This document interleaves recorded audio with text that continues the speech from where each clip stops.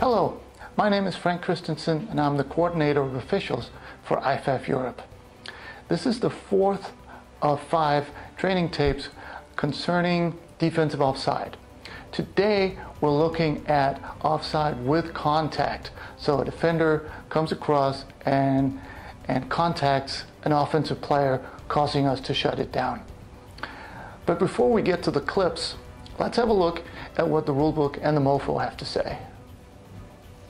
In the rulebook, we go to Rule 218.2, defensive offside on a scrimmage play. Article 2 says, after the ball is ready for play, offside occurs when a defensive player, A, is in or beyond the neutral zone when the ball is legally snapped. B, contacts an opponent beyond the neutral zone before the ball is snapped. C, contacts the ball before it is snapped. D, threatens an offensive lineman, causing an immediate reaction before the ball is snapped. Or E, crosses the neutral zone and charges towards a teammate back. Rule 715 talks about B requirements. Players aligned in a stationary position within 1 yard of the line of scrimmage may not make quick, abrupt, or exaggerated actions that are not part of normal defensive player movement. In the MOFO, we go to 344, dealing with offsides. A, when a defensive player before the snap moves and an offensive player subsequently moves, a conference between the umpire and the wing is mandatory.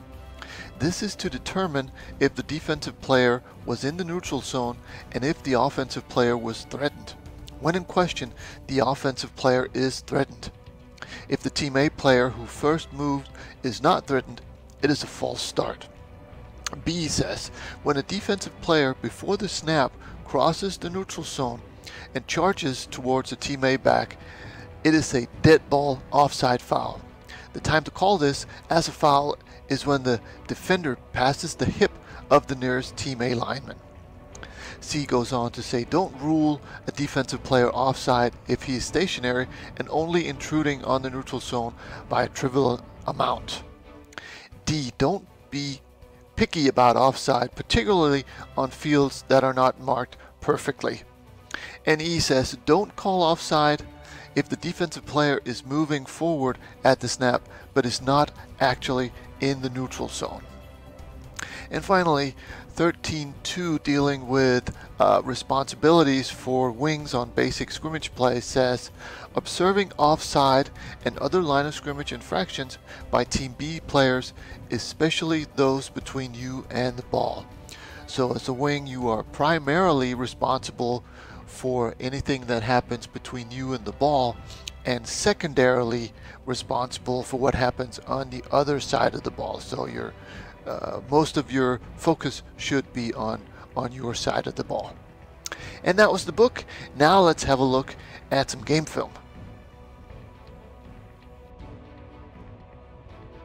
In this first example, we're looking at the interior defensive line, and there you can see B93 coming in, clearly making contact with the center.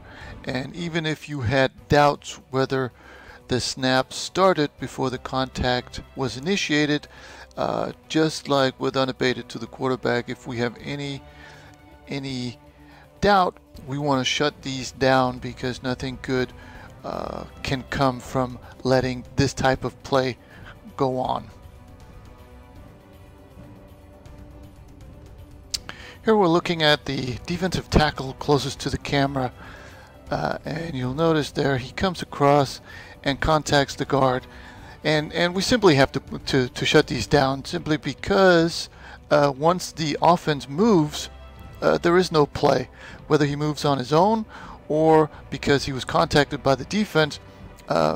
He moved, so we need to shut it down. If he moves on his own, it's a false start. Here it's defensive offside with contact, and good job by this crew to shut it down quickly. Again, we're looking at the defensive tackle closest to the camera, and you'll notice he moves in there. Now, whether he makes contact or not, this is what we like to call contact by philosophy. Once he gets, in there between, beyond the ball, between the offensive players. Whether we can tell if he's making contact or not, we're just going to assume that he's making contact, because it's very difficult to be in there without making contact. And again, if we have any doubts, we want to shut this down. So that's well done by this crew. So that was the training tape. I hope you found something you can use on the field.